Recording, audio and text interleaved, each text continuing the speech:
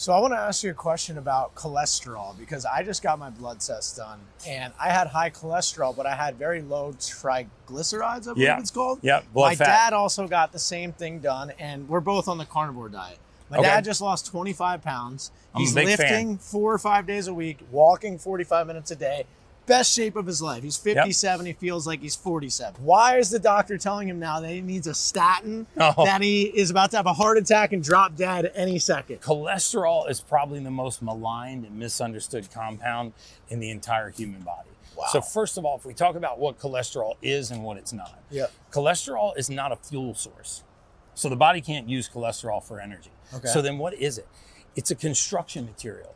We use it to build every cell wall. We use it to build every cell membrane. We use it to build every hormone in the human body. We actually use it to make something called vitamin D3, cholecalciferol. That is the most important nutrient in the human body, bar none. If you said, what is the single most important nutrient in the human body? By far, vitamin D3. Wow. So vitamin D3 is the only vitamin that a human being can make on our own. There's hundreds of vitamins in your bloodstream right now. You're only capable of making one.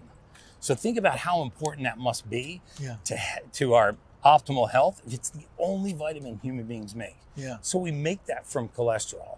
So the second thing about cholesterol is it's not really the amount of LDL cholesterol in your blood that matters. What matters is the size of that molecule, right? So the smaller cholesterol gets, the more dangerous it becomes. The larger it gets, the healthier and less dangerous it becomes. Got it. So what determines the size? Triglyceride. Right?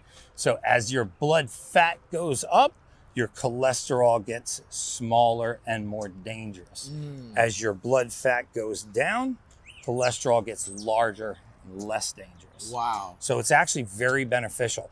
In fact, if you look at the statin studies, you'll find that if you just focus narrowly on cardiovascular disease, you're missing the point. Because when you take statin, you increase all-cause mortality. So when people took heavy statin therapy, we would shorten their lifespan. So the thing that's supposed to be the cure is actually the thing that's killing them. I mean, think about this. You know, there are fatty acids. If something is necessary for life, we call it essential. There are 3 fatty acids that are essential. If you don't get these 3 fatty acids, you'll die. There are 9 essential amino acids. If you don't get these 9 amino acids, you'll die. There is no such thing as an essential carbohydrate. Just marinate on that for a second. You don't need carbohydrates. You do not need carbohydrates to